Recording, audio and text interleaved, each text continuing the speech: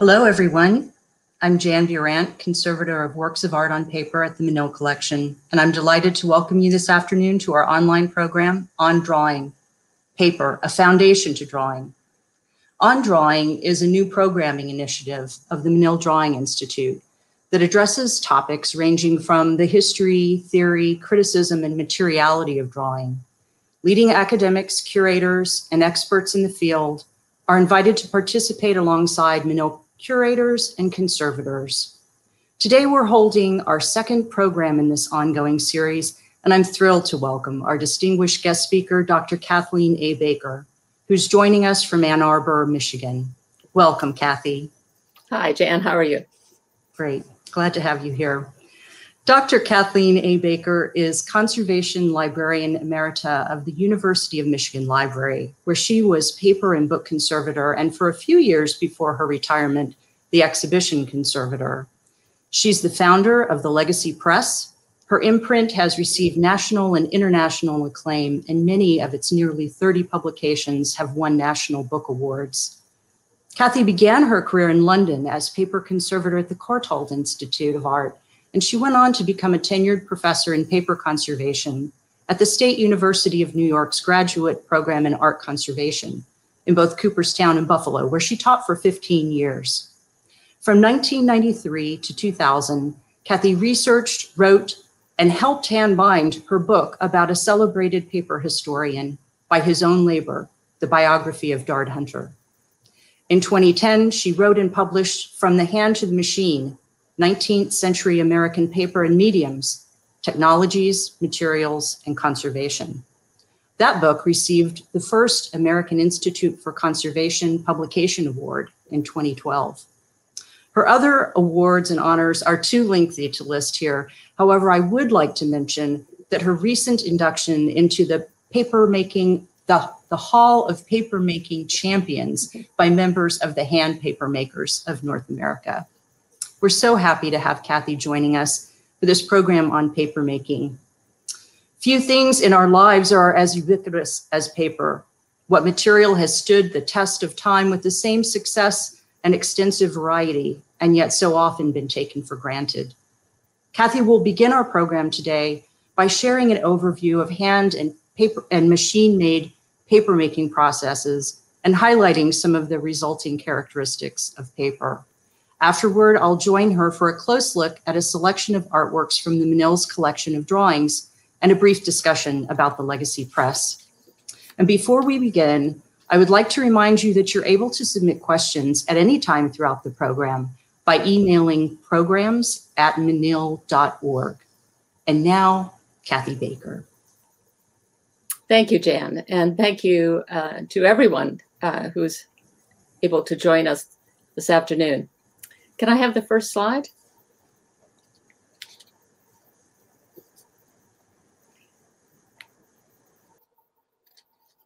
Next, before getting into discussing the surface characteristics of paper by looking at the surfaces upon which each sheet was formed, let's review how production paper was made by hand in the West for more than 5 centuries.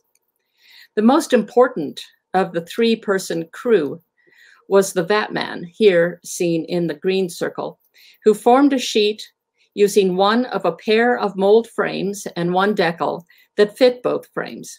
When he finished, he removed the decal and passed the frame to the back of the vat to lean up against the asp to drain, seen in the blue circle. The vatman then proceeded to form another sheet with the other mold frame. While the vatman was doing that, the kucher, whose back is to us in the red oval, placed a damp felt on the stack of new sheets, which unfortunately we can't see. He then took up the drained frame, turned it over, and cooched or transferred the sheet from the mold surface onto the felt. And the sequence of coaching is shown here at the bottom of the slide. Once a certain number of sheets had been made, the stack or post was transferred to a large standing press in the background in the black circle to remove a lot of water. after this initial pressing, the post was removed and the third member of the team, the layer in the yellow circle, separated the sheets of paper from the felts, returning the felts to the couture. The pack of paper was pressed again, resorted, pressed again, etc., and finally air dried. Next. To air dry the paper, groups of about 4 sheets were hung over ropes in the loft of the mill. Once dry, the so-called water leaf sheets could be sized or not, depending on the intended use. For paper to be written, drawn, or painted on, the dry sheets were tub-sized by immersing them in a warm gelatin solution, and the newly sized sheets were pressed again. After pressing, packs of sized paper were often dried on cloth-covered frames or trebles rather than on ropes in order to avoid the marks from the ropes that could disfigure the sheet. When the sized paper was dry, the front and back surfaces were coated with a thin, water and abrasion-resistant layer of gelatin.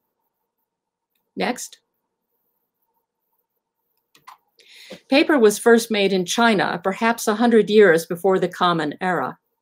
Transmission of the technology spread slowly, first eastward to Korea and Japan, and then westward to India, through Islamic countries, along North Africa, and finally into Moorish Spain in the 11th century.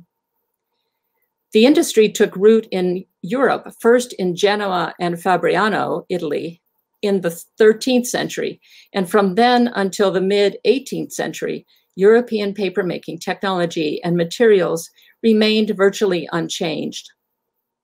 This presentation is but a brief overview of both the traditional handmade and the new paper machines that resulted in a wider range of papers made for artists beginning in the 19th century. On the left is one of a pair of recently made antique laid hand molds constructed by Timothy Moore for the University of Iowa's Center for the Book with a decal in place. This is the oldest kind of hand mold used to make paper in the West from the 13th through the mid-18th century. To the right at the top is a detail of the screen on the frame showing a wooden rib underneath the horizontal laid wires, the vertical pair of chain wires, which keep the laid wires in place and also create a distinct gap between each one of them, and a wire stitch securing this laid screen directly to the rib. Because the laid screen is sewn directly to the wooden ribs, water drains preferentially along the ribs, depositing more fiber there, creating this thicker, darker areas in transmitted light and are called the rib shadows. Here, Tim Barrett is holding up an antique laid mold immediately after dipping it into pulp so that we can see that most of the free water is dripping off the ribs, not off the screen. Next. Shown here are a few examples of watermarked antique laid papers seen in transmitted light. We can see the laid and the chain lines and the darker vertical rib shadows. Rib shadows not centered under the chain lines in the indicated paper, second from the left, means that this screen was a replacement and the screen and the frame underneath it were not a perfect match to one another. Next. On the left, the raking light is coming from the left side, and the chain lines, seen here, some of them along, indicated by the black arrows, appear distinctly, while the laid lines are nearly invisible. Conversely, on the right, the light is coming from the top, and now the laid lines appear distinctly, while the chain lines are nearly invisible. This demonstrates that turning a sheet of paper 90 degrees back and forth gives us a much better picture of all of its surface characteristics. Next. In 1757, a completely new kind of paper appeared in John Baskerville's Virgil. At the left are the two papers that appeared in this book. At the top is the Virgil wove paper, which was used in half of the book, while below it, an unwatermarked antique lake paper was used for the other half. I was particularly interested in the Virgil wove because it looked very different to me than the antique laid paper that one would expect to see at this time. And on the right, we note that the thicker thread, a slub, at the red arrow denotes that the mold screen on which the Virgil wove was made was woven with homespun yarn. And it must have been a textile rather than a woven wire screen, as has long been assumed by paper historians. Next. The wove paper in the Virgil was not completely revolutionary, however. In Asian papermaking, wove paper predates the Virgil wove by centuries and was made by placing a cloth over a laid screen, very much like the antique laid screens that we've seen. But instead of the laid lines being made of wire, in Asian molds, they are made from bamboo or from grass. Here we see James Watman I and II, who were responsible for making the first Western wove paper in one of their mills in Maidstone in Kent, probably in the famous Turkey mill seen here on the map in black. There is a possibility that Watman I learned about the Asian technique of placing a cloth over the bamboo screen to make wove paper, and that he decided to experiment with this technique and made the Virgil wove. Next. In 2017, I decided to experiment with replicating the Virgil wove. In phase 1, on the left, I tested 5 different cloths by securing each of them to a small antique laid mold lent to me by Timothy Moore. There is one decal that fits all 5 of these molds. In phase 2, on the right, I took one cloth from phase 1 and added 4 new cloths. One of the second phase cloths, indicated here by a red star, was wetted and laid onto a larger laid mold down at the bottom right to show how a thin cloth with an open weave does conform to the chain lines so that they and the rib shadows are still visible in the paper, but not very distinct. Next. The top row shows me making paper on one of the 5 small cloth-covered molds during a visit to Tim Barrett in the University of Iowa Center for the Book in the spring of 2017. Once those test sheets were pressed and assessed, Tim Barrett made paper, seen in the lower row, on a slightly larger antique laid mold with a strip of cloth laid over it, instead of actually secured across the entire surface of the screen. And this was secured in place by the decal during sheet formation. I'll show the results from this test in a minute. Next. Here, Tim and I are forming sheets on a much larger antique laid mold with a strip of cloth, again, placed over the central area. This mold was approximately the same size as the pair used to make the Virgil papers, about 19 by 24 inches. Next. In this slide, we see the paper made on that sort of medium-sized mold a couple of slides back.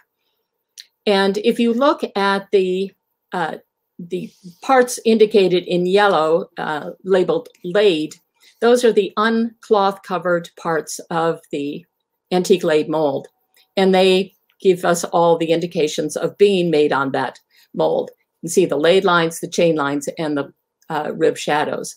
In the center area, bracketed in red, we see indistinct chain lines and also rib shadows.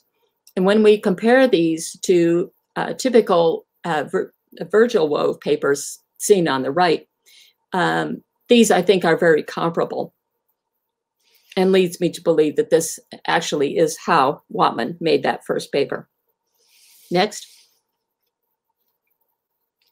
In the circle is the JW watermark, standing for James Watman, in what I call the perfect wove paper, used for the 1759 edition of John Milton's Paradise Regained. To make this paper, it is possible that 2 layers of cloth were placed over a laid mold, thus eliminating all marks except for the watermark, which was sewn to the top textile. So we see no chain lines, no rib shadows, just a very faint weave pattern. But essentially, this is what I would call and do call perfect wove paper. Next.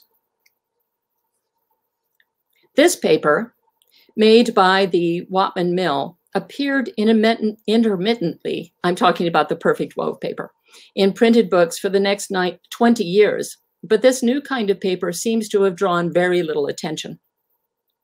That is, except for the artist Thomas Gainsborough, who presumably tried to purchase Watman's perfect wove paper. In 1767, after inspecting the perfect wove paper in the New Bath Guide, Gainsborough wrote to the publisher James Dodsley, quote, "Sir, I beg you to accept my sincerest thanks for the favor you have done me concerning obtaining wove paper for drawings. I had set my heart on getting some of it, as it is so completely what I have long been in search of. I am at the moment viewing the difference of the laid paper you send and the Bath Guide paper, holding them edgewise or in raking light to the light, and could cry my eyes out not to see those furrows." And of course, by furrows, he's referring to the marks from the antique laid mold. And here you can compare the surfaces in the same light situations between antique laid paper and wove paper. Next. Finally, in 1778, the first loom to weave wire into a fine cloth was developed. And if 1778 is the earliest date when a finely woven wire screen could have been made for the hand mold, then the screens used for the Virgil wove and for the later perfect wove must have been covered with a layer or layers of cloth, not wire, as my experiments have confirmed. On the left is a pair of wove hand molds with 2 mold frames and 1 matching decal. These are both English molds made in the early 20th century and in my collection. And on the right is a detail of the woven wire screen and the holes punched around the edges to speed up water drainage from the pulp. Next. Fairly soon after 1778, it seems that mold makers discovered that if a layer of horizontal wires was sewn directly to the ribs and the upper woven wire screen was secured on top of that layer, then rib shadows would be eliminated from the paper. These molds are called modern wove, or more commonly just wove. When viewed from the back, as we see here on the right, we can see the interleaving horizontal layer of widely spaced wires in the green oval and thinner vertical support wires in the yellow oval that keep the top woven wire screen rigid and to separate it from the ribs. Next. In these transmitted light images, we see no rib shadows because the woven wire screen of the mold on which these papers were made is not touching the ribs. In some early wove papers, such as the one on the left dated 1806, a distinct weave pattern from the woven wire screen can be seen. But this is fairly rare. Lots of times you see either a very faint weave pattern or no weave pattern at all. Next. In neither of these raking light situations are strong marks from the wove screen apparent.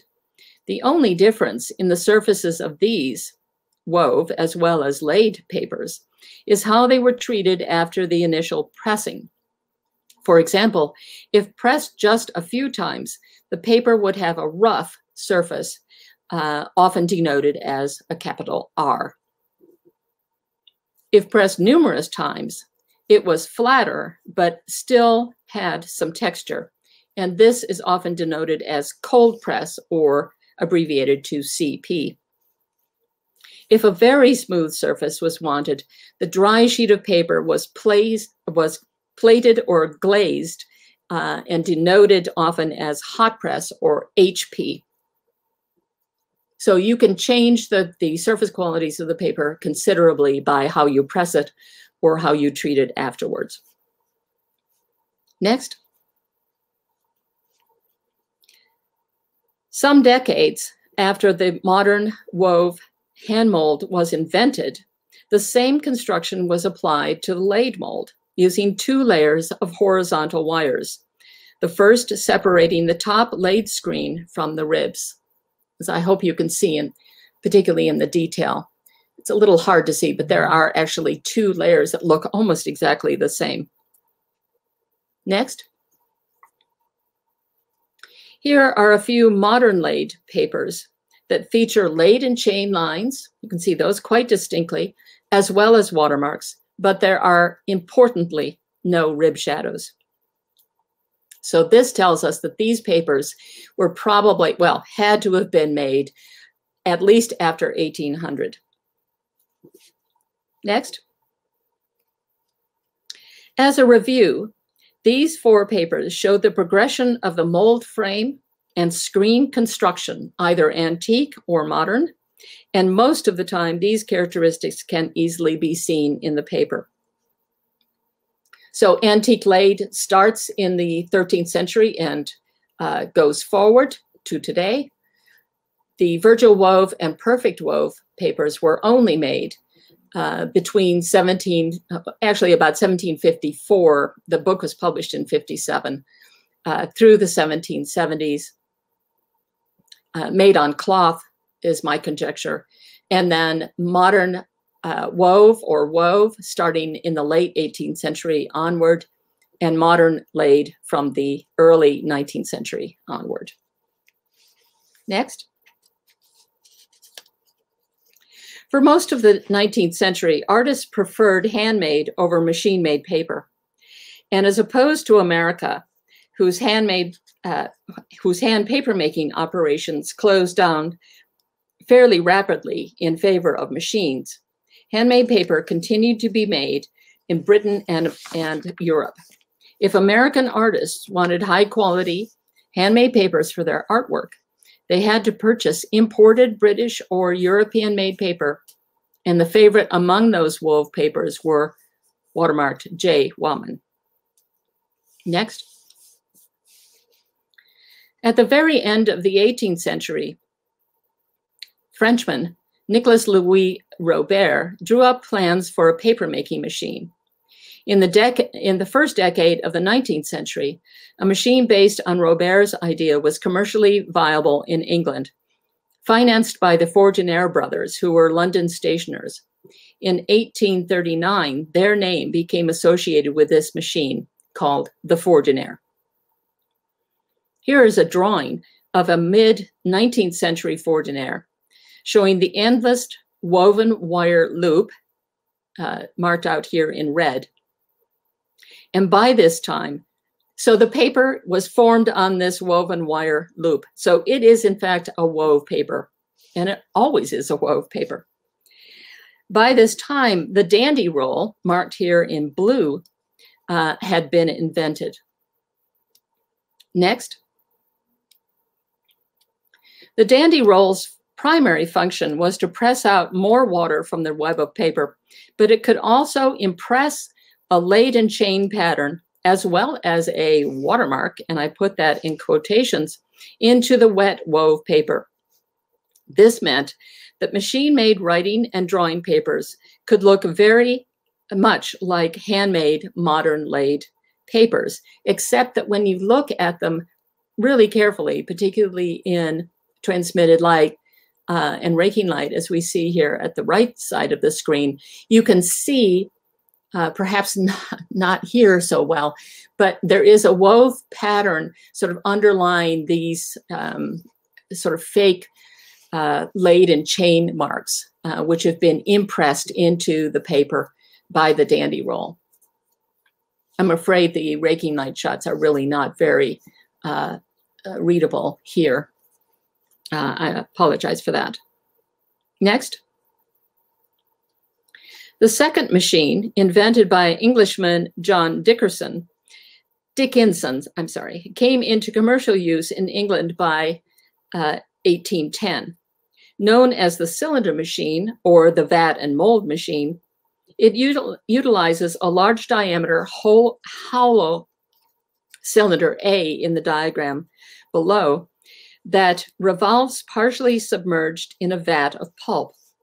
Aided by the suction created inside the rotating cylinder, a layer of pulp, denoted here by the red line, is pulled onto the surface of the cylinder screen, where it remains for only a second or two before it comes into contact with an endless felt, denoted by the blue line. Together they pass between cylinder A and the couching roll C, where some water is squeezed out. Supported by the felt, the paper web then passes between two press rolls at E, where more water is removed. And after this, the paper separates from the felt and is wound onto a reel or travels into a series of dryers in much the same way as for the Fourgenaires. Next. For most of the 19th century, cylinder machines were used to make thin paper for newspapers, tissues, and other specialty uses, while Fourgenaire-made papers were more broadly used, particularly in books for book printing. Beginning in the early 20th century, however, some cylinder machines were covered with screens that were watermarked and could be either wove, modern laid, and even antique laid to make imitation handmade papers. And these were used, and in fact are still used, by artists and fine printers. On the left is a close-up of a cylinder machine, a cylinder rotating in a vat of pulp with the parts labeled. A is the watermarked laid screen. B, the waterproof strips at the edges acting as the decal. C, the paper. D, the endless felt. And E, the couching roll. On the right is an image from Dard Hunter's book, Papermaking, showing two ways that waterproof decal strips can be used to create different kinds of paper. On the left, to make single sheets of paper with 4 decal edges, and on the right, sheets with 2 decals and 2 torn edges. Next. Some of these kinds of paper were and can continue to be confusingly watermarked mold made, which sounds like it's handmade, but it actually is made on the cylinder machine. And it is often very difficult to tell these papers apart from handmade papers because they exhibit the same characteristics. And on the left, we see a paper that looks very much like a modern laid paper, complete with watermarks. And indeed, this sheet of paper was sold as a handmade sheet of paper. In fact, it was made on a cylinder machine. The side edges are decal edges, and the top and bottom edges are torn edges. On the right is the hand and arrow paper made by the Worthy Paper Company in America in the 1930s. And this paper actually looks very similar to some antique laid papers that I've seen, including a watermark. Again, I believe in this sheet, it's a little hard to tell from this image, but I think that the bottom edge is a decal edge and the side edges are torn edges. Next. This brief presentation is only an introduction to papermaking, a technology that continues to fascinate me even after 50 years. I hope this talk has both whetted your appetite to learn more about how paper was made and enables you to better recognize the basic characteristics of paper used in works of art.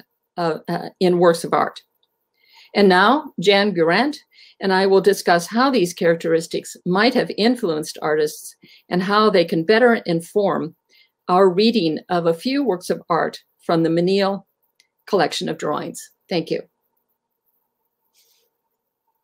Full presentation. If we were together right now at the Drawing Institute, I would have pulled some artworks into our study room. So I just want to remind our audience that if you would have questions, you can email them at any time to programs@menil.org. And now let's have a look at a few drawings. Next.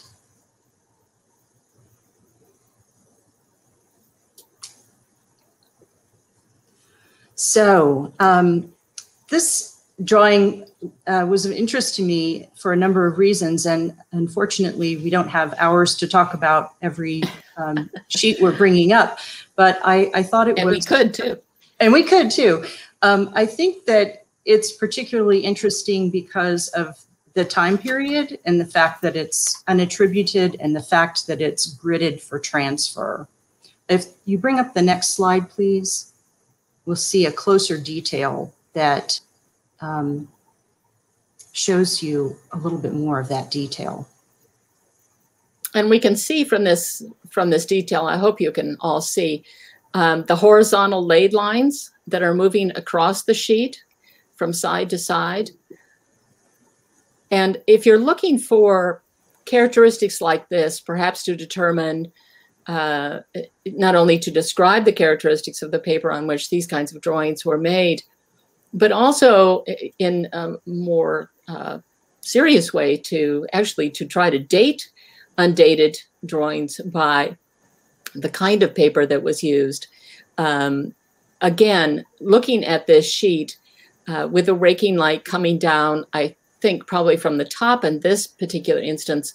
But again, my idea of turning the sheets 90 degrees so that you can get the full spectrum of what the different surfaces look like. This is very hard to do if the paper remains in a static position and the overall light, which is coming down from over your head. But I love this kind of surface because whether the artist was annoyed, as Gainsborough was, by those little furrows, the artist probably wasn't annoyed by it because there wasn't any choice. This is how paper looked, and you just dealt with it because everybody had to deal with it. But I maybe because I know and love paper so well, that I love being able to see these characteristics in the paper. It just gives me more of an insight into the kinds of molds that the paper maker was using, and the kinds of felts that they were using because of the felt impression into the surface of the paper. And it's just a joy to look at drawings like this.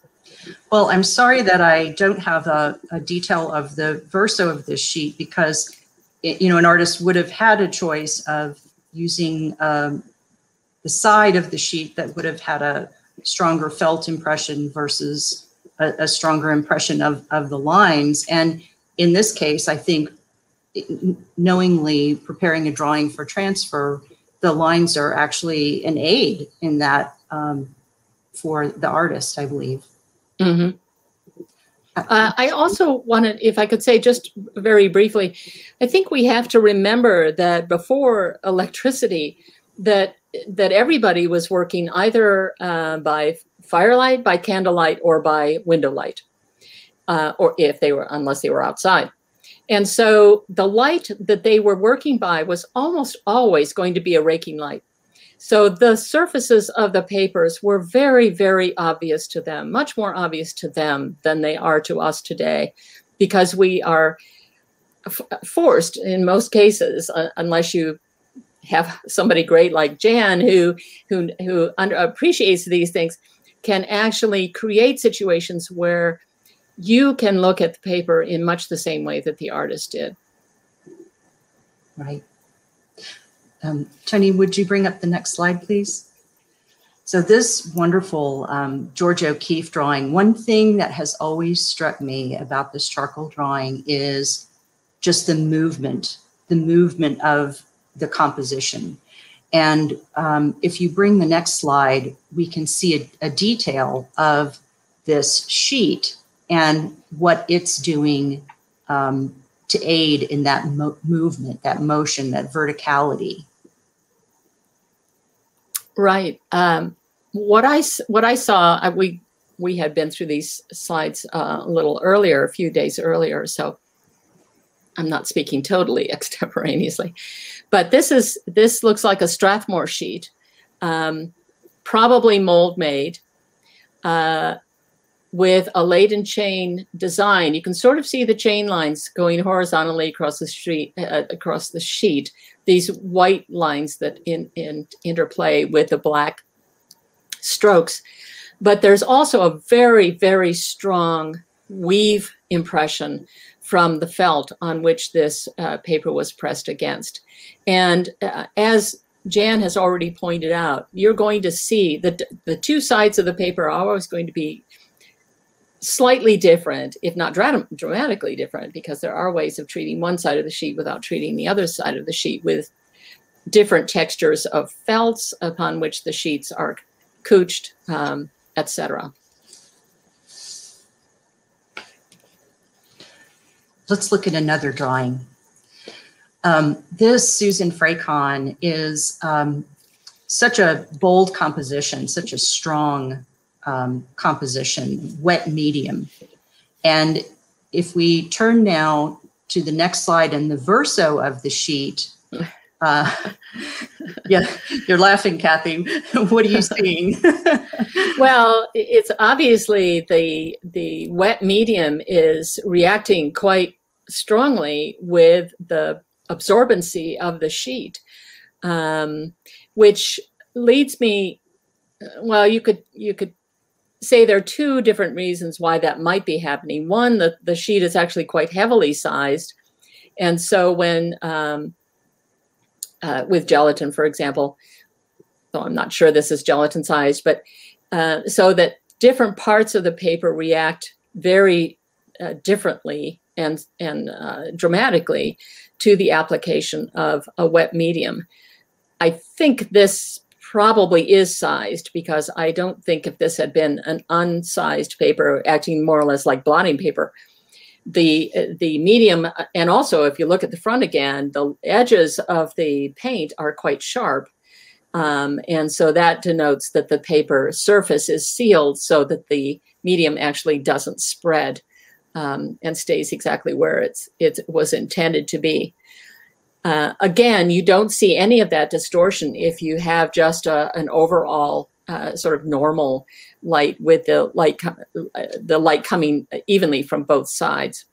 Exactly. And when we were preparing for an exhibition of her drawings a number of years ago, the initial photography was done with normal lighting, and the character of the sheet just wasn't revealed enough. If you go to the next slide, we see another Susan Fracon drawing, and I've left up here a description that Fracon uses for this sheet. She is very deliberate about her choice of paper, and this is watercolor on handmade agate burnished laid old Indian ledger paper. Now, in the syntax of discussing drawings, our public facing medium would only ever say paper. For our back of house, we have extensive characterization that we would have in our records. But in the case of an artist being so specific, we know that this was a very intentional choice, and the burnishing of the surface of that paper makes this medium sit in a way that it wouldn't have on another sheet. This is quite different from the last sheet of paper that we saw of hers. Very, very different. This ledger paper would have been probably surfacized with starch, possibly using a brush after the paper had been formed and dried. And then to further make the surface of the paper not only smooth, but even more resistant to the application of a water-based ink. It would have been burnished, and typically agate was used. Very large agate stones with a smooth surface would have been used to burnish these sorts of papers. It doesn't say what the dimensions are, but obviously this is a fairly long piece of paper, I'm assuming. And I am also assuming that this paper would have been perhaps accordion folded and placed into a ledger book. Or it possibly could have been a sheet of paper that then was cut or torn into individual sheets and folded and made into books. I'm not at all conversant with the ways that Indian ledger books were constructed. But it's a very unique kind of paper, one which if you see, you immediately recognize it as being what it is. These papers, I will say, were probably double couched or actually double formed so that 2 dips were done. And so it is actually fairly easy to delaminate these papers into 2 parts. If you look at them in transmitted light, you will see laden chain lines, often with double chain lines, but they never quite match. And that's because they're 2 sheets of paper formed one on top of the other. One has a very strong laden chain design. That's the first one that's formed, and the second one has an even less one, which seems to kind of cancel out the first one when you look at it in transmitted light. That's probably more information that you wanted to know, but there's never, we could talk about this one all day too, but let's look at the next drawing. And this one, speaking of size, is nearly 5.5 feet tall. And I want to read a quote from the artist, Robin O'Neill. I had an opportunity to interview her, and we spoke about this work, and these are her words. This was all made with mechanical pencil. So it's important to note that it's not even a regular art supply store pencil or charcoal. It's an office supply mechanical pencil, 0.5 millimeter and 0.3 millimeter lead. So really, really tiny and exact. This is just me. I realized after many, many years of working smaller and with a looser material that I just kept thinking of my mechanical pencil and nice, clean, white, solid, smooth paper. And of course, that paper had to be machine made to be this size, because it is not impossible to make handmade paper this size, but fairly impractical and would have been incredibly expensive. But the machines allowed you to make reels of paper rather than individual sheets of paper. The reels of paper for most of the 19th century were cut into sheets because the printing presses were still sheet-fed presses, not reel-fed presses. But the ability to make sheets of such varying widths and lengths towards the end of the 19th century made, as artists were expanding more the idea of the kinds of works that they wanted to do, particularly working on paper, the ability to work big became a reality. Whereas before, you had to piece sheets of paper together in order to get a big sheet. Mm-hmm, mm-hmm. One of my favorite works in our collection is a John Cage drawing that's over 30 feet long. So this is very familiar to our collection. Let's look at another drawing. And again, isn't it beautiful? The Sophia Selman's, when you look at the composition here and you think about, this is a familiar composition for the artist, and let's picture ourselves in the position of choosing the paper and look at the next slide and see what that paper looks like in a closer raking light, and how the composition and the surface of the paper seem intertwined. Yes, exactly. And this paper probably would have been designated as R, or rough, And the nice thing about, well, it's nice to some works of art and not to others, of course, but here it is used to its utmost advantage in that there is so much surface area that can reflect back light to the eye of the viewer.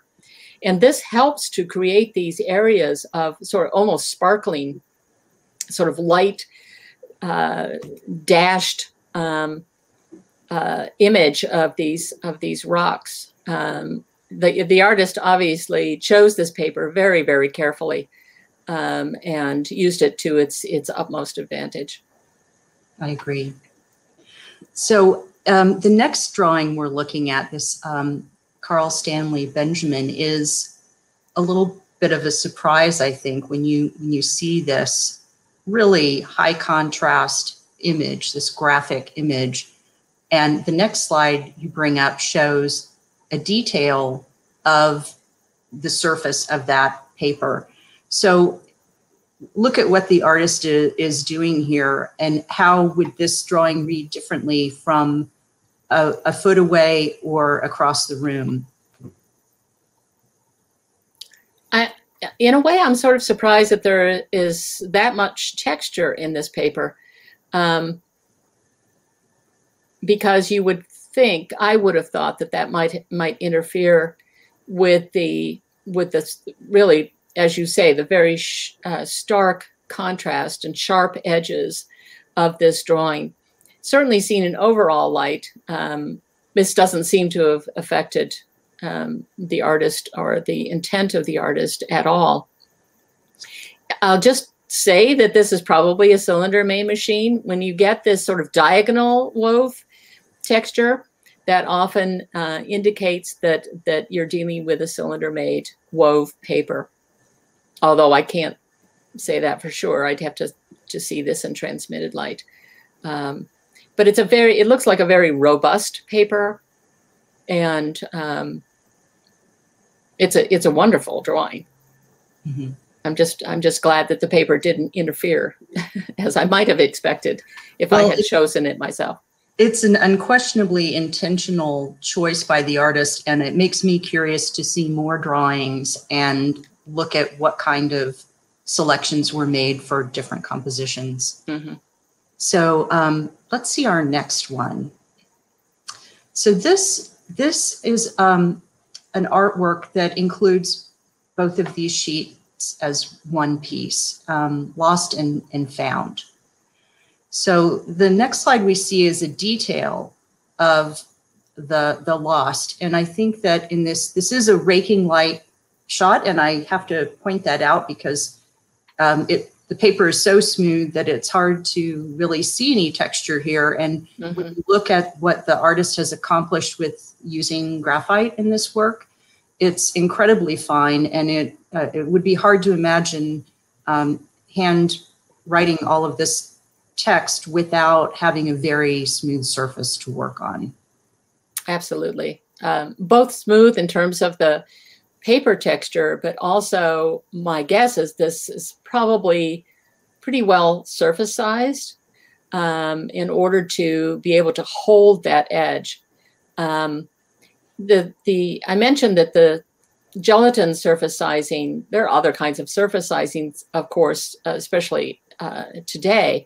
But one of the goals of the 19th century artists were to be able to find a paper where they could erase without actually disrupting the surface of the paper, because if they erased and then drew over or painted over an erased area, if the surface had been abraded in any way, then it would accept the medium in a very different way in that particular area, and would have essentially ruined the artist's intent in that area. And so choosing papers on the quality of both the surface texture and the amount of sizing was something that was very well known, and artists did a lot of research to find the right sort of paper. Mm-hmm. Well, let's look at the overall raking light shot of the found sheet of paper that the artist used in this composition. And I love this piece so much because if there was ever an artwork that let you know that the artist was really consciously thinking about paper, this might be it. Yes, the use of these either papers in really bad condition or poor quality papers made for ephemeral purposes, wrapping paper, for example, or that kind of thing. A lot of artists, of course, were not rich most of their lives, and so they tended to use this is particularly true of pre-machine made paper, but tended to use any paper that came to hand. And so the use of brown or poor quality papers is not uncommon, even among old master drawings. Very often you will see a deliberate choice of paper, which to our eyes looks not very nice, but to their eyes had a quality that they really wanted to be part of their image, what they intended. I think the bigger question here, or maybe not the bigger question, but an important question is how much conservation do you think is acceptable? You know, to make this sheet of paper look completely pristine would not be a good idea. I think it would completely destroy the artist's intent. Absolutely. I mean, we are so consciously aware of the wishes of the artist's intent in how their art should look. And I would say that this is an extreme raking light that we're looking at. If you were coming to the gallery, this would be more like 2 slides ago where you saw the image in normal light and you weren't aware of all of these distortions. And we're highlighting them here, but the average viewer wouldn't see the drawing in this light. And I wouldn't see it appropriate to do any treatment whatsoever to this particular sheet for the particular artwork that it is. Right. I think when you're putting any art on exhibit, you should be conscious of what light can do, both to enhance the artwork and to diminish some of the things that don't enhance it. And so if you look at these 2 drawings like this, you don't even really notice the damage, a lot of the damage in the found piece. So it's really important. I think this is upside down, actually. It's really important that the exhibit crew understand that what light can do and what it should not do. Right. And in fact, this artist was very specific to describe this as a found paper, and it was clear that it was their intent to be using a paper that was in this condition. So we should move along because we still have a few more to speak about. Yes, this Jennifer Bornstein rubbing, this beautiful rubbing of a camera. And we have a detail of the lower left corner there. And if we move to the next slide, we can see in more extreme raking light the sort of conformity to the camera that the paper had in order for this artwork to be created. Is this an Asian paper? You know, I cannot tell you too much about this paper. In fact, if you look at this edge in the detail, it looks torn to me. Yes, and there are actually quite a lot of fibers coming out of that torn edge. They look very long. They're very long fibers. Yeah, I wouldn't be a bit surprised if this isn't either a Japanese or Chinese sort of hosho paper, which would be very soft and malleable for use specifically with this sort of technique of drawing. That makes a lot of sense to me too. And I particularly wanted us to see that torn edge for that reason. This is one, I like to take every drawing and see it in transmitted light, but unfortunately this one I've never seen out of the frame. So it's one I'm still getting to know. Let's move along to our next slide and then the next. Oh, yeah. Yes, this Leon Polk Smith is wonderful. This artist does a lot of work where the surfaces of paper are removed through scraping or tearing, and the surface of this doesn't represent that well in these images, but it's a very glossy red surface that has been torn away to reveal the mark that creates the image. Right. I think this is probably a red coated paper. So a pigment mixed with some sort of binder and applied to the paper. But it just sits more or less on the surface of the paper. So tearing sections away to reveal the layers of paper. And we often think that paper is very two-dimensional. It's actually very three-dimensional and has many, many layers to it. And all of those layers can actually be quite different in terms of their aging properties. And then finding a paper that will, when you tear it like this, whether you're tearing with the grain direction or with opposite the grain direction, meaning do you get straight lines or not? You know, obviously he took that into consideration because he didn't want fairly straight lines, and so tended to tear across the grain direction, which gives you, it's like tearing a coupon out of a newspaper, tends to give you these very, very irregular edges, which give the whole work a really exciting, vibrant, motion-filled look about it. Yeah. Let's see the next one. So I have a saying that I'm constantly repeating, which is paper is three-dimensional. And the next slide, with the raking light on this drawing, illustrates how this really nondescript paper, the artist has imposed this dimensionality on it by his treatment of it. And again, this is a case where when we see the artist's hand to such an extreme extent, it's part of the artwork. And I am particularly fond of this work by Robert Gober. Yes, it's very much like the found drawing, where light plays such an important part in your being able to appreciate more of this drawing than just the lines that you see on the on the left-hand side. And I wonder, this looks like it might have been used as a sort of paper airplane or something. So, you know, bringing that sort of playfulness into the drawing as well, I think is an important feature of it. Yeah, there's a different relationship you have with the art when you're across the room and as you approach and get closer and have an opportunity to see it in different lights.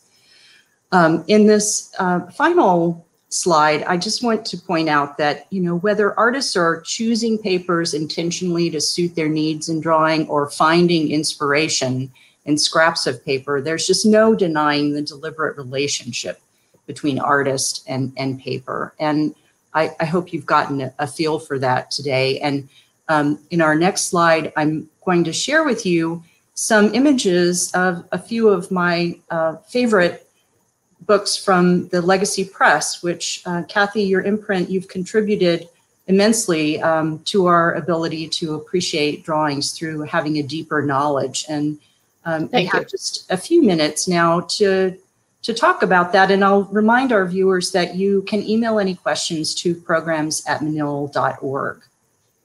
But Kathy, would you like to give us, first of all, may I ask you just to explain, I think that I love the title of Papermaker's Tears, and it might be a phrase that's not so familiar to all of our viewers.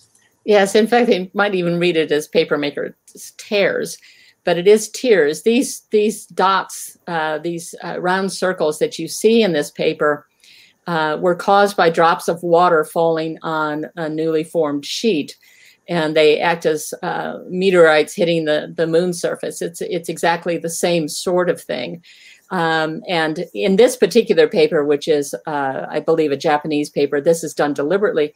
But a lot of times in handmade sheets that weren't made all that carefully, you can find the odd papermaker's tear or two, which are simply drops of water coming from the vatman or the couture's hands as the sheets are manipulated in this very wet form. This actually was a suggestion of Tatiana Ginsberg, who's the editor of this series. And my essay about the Virgil wove appears in this first volume.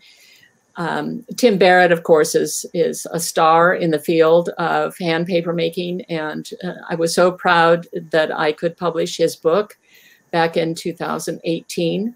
And then my book, From the Hand to the Machine, was published in 2010. And if you have any questions about what I presented so far, most of what I presented is in my book, and so you can read it there. Well, I'd just like to point out, too, that Papermaker's Tears is a collection of essays, and one of which features your description of your Virgil project, which sort of reads like a detective story. Mm-hmm. Yes. And also, there's an essay in there about the Indian papers that are agate burnished as well. So there's quite a range of really important articles in Papermaker's Tears Volume 1. And Volume 2 is coming out either later this year or early next year. Oh, wonderful. Well, we've had a question from our audience about the consideration of the length of time paperworks can be on display in the museum and how that might vary based on the different types of paper.